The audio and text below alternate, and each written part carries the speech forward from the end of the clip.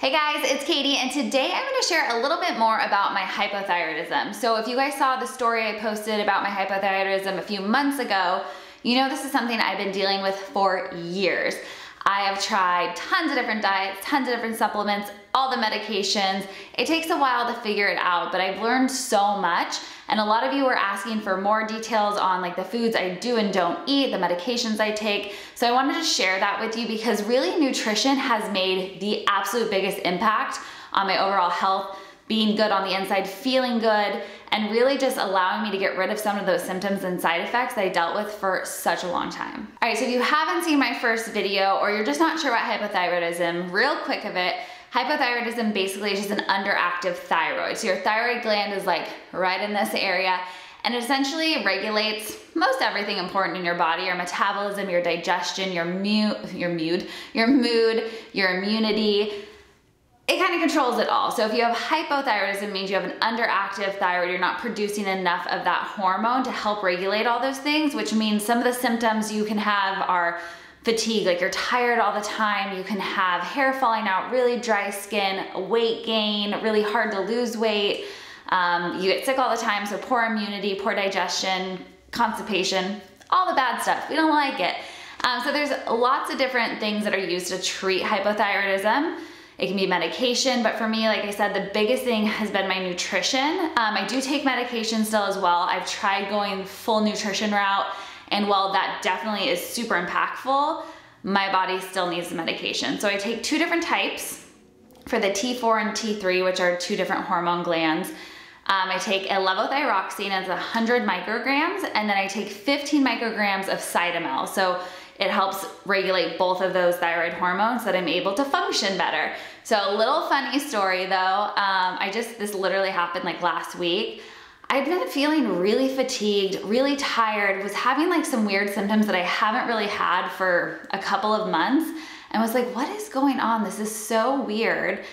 And the Cytomel, one of the pills I take, I cut in half because it's a larger dosage and I only need half of it, so I like chop it in half all the time.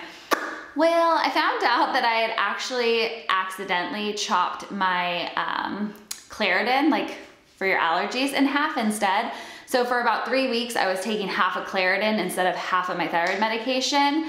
And oh my gosh, it was rough. Now that I've been taking my thyroid medication again, like normal, I feel normal and regulated, but it's crazy what a huge impact it has. And I think the only reason that I was still functioning, still able to work out and everything, was because of my nutrition and the things that I was eating to help really give my body that energy so I could still feel good. There are definitely foods that make me feel better and ones that make me feel a little bit worse and more fatigued because it's really hard for your body to digest certain foods with hypothyroidism. So in general, I'm gonna share some of the ones that are good to avoid, but everyone's body is a little bit different. So you kind of have to test it out on yourself and listen to your body, see how it feels.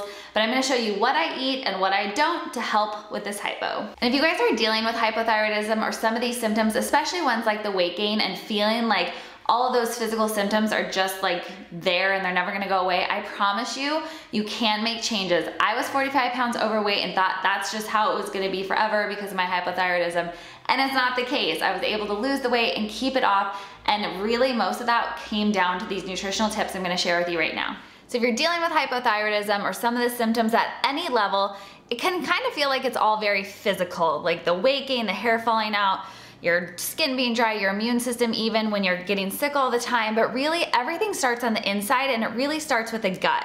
Your gut helps regulate your hormones, your digestive health, your immunity, everything starts there, which is why nutrition is so hugely important. So one of the number one most important things that I always do, I've always done this, is taking a probiotic, because probiotics really help build immunity in your system. They help with your gut, your digestion, all of those main things that you need to have a healthy foundation in your gut first. So I take the Culturelle probiotics. This one is a ProWell. They have a ton of different types, one specifically for women even. And it's really exciting because I've been using Culturelle for years, and they wanted to partner on this video so that I could share even more of these tips with you guys to really help get your gut healthy, feel good on the inside, and deal with all of these hypo symptoms. Probiotics really are gonna help balance all of the healthy bacteria in your gut. So bacteria can definitely be a good thing, and you wanna make sure you have plenty of good ones in your gut so that you can really have more of a boosted immune system, and so that you can absorb all the nutrients you're getting from your healthy diet. So besides taking a supplement like this Culturelle, I also eat foods that have a lot of probiotics in them. So Greek yogurt is a really, really awesome way to get healthy probiotics, plus you get your protein and everything else that you need. You'll see that in the Hot Body Meal Plan a lot. So Greek yogurt and goat's milk yogurt for me are like my go-tos. Kefir, anything like, what is it called? You know, the cabbage. Sauerkraut, there it is, I knew I had it in me. Those are gonna really help increase all of your nutrients in your body. They're gonna help decrease inflammation, which is another side effect if you're dealing with hypothyroidism. You can feel really puffy, really bloated and inflamed. So all of the probiotics you'll get in those foods are gonna help with that so much. Getting plenty of healthy fats are also a really important part of my diet because it helps balancing your hormones, which if you have hypo can be like this. You can sometimes feel like a bit of a crazy person. So healthy fats balance those hormones. They help with brain function. They also are gonna have all those omega-3s, so things like salmon, nut butters, there's like some peanut butter, coconut oils, and they will help decrease inflammation, which again is really important. All right, so also things like chia seeds, sprouted grains, all of your veggies, you wanna get plenty of fiber to help with that digestion. They also have omega-3, especially in chia seeds to get you. The sprouted bread is a lot easier to digest, so a lot of times gluten can be really hard on the body if you have hypothyroidism. So the sprouted grain, your body's able to process and digest a little bit more. It's gonna have also effects that are gonna help balance out your blood sugar levels, which is really important, and those hormones again. And then when it comes to veggies, there are some definite no-nos in hypothyroidism land because it's really hard for your body to digest certain things. So the ones that I stick to, the ones I like to eat plenty of, are things like asparagus, a lot of spinach. You need that iron, iodine, different things from those vegetables to really help your body and your thyroid function more properly, and you wanna make sure you're able to absorb the iodine, which again is really important for that thyroid function. The veggies that I do not eat very often, and if I do, the thing that's really important to keep in mind is to make sure that you are steaming or cooking them for like at least 30 minutes because you need them to be very, very, very well cooked in order for your body to digest them better. And it's really sad because they're some of my favorite vegetables, but those are I always mess this word up, cruciferous vegetables. Things like kale, broccoli, Brussels sprouts. I love all these veggies, but you guys, with hypo, they are really hard on your body. So you can enjoy them for sure, just make sure you're cooking them for at least that 30 minutes so that you're able to digest them a little bit more easily.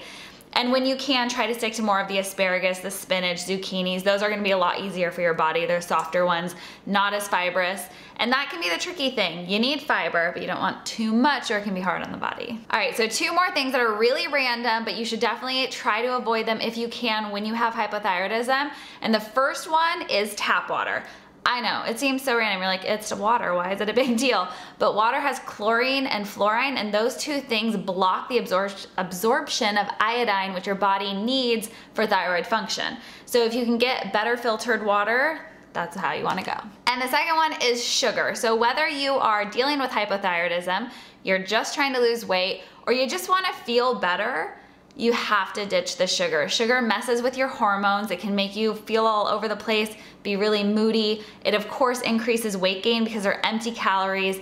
It has no nutrients to offer your body, and it's just all around bad. So just get rid of that sugar as much as you can. Any processed sugar out.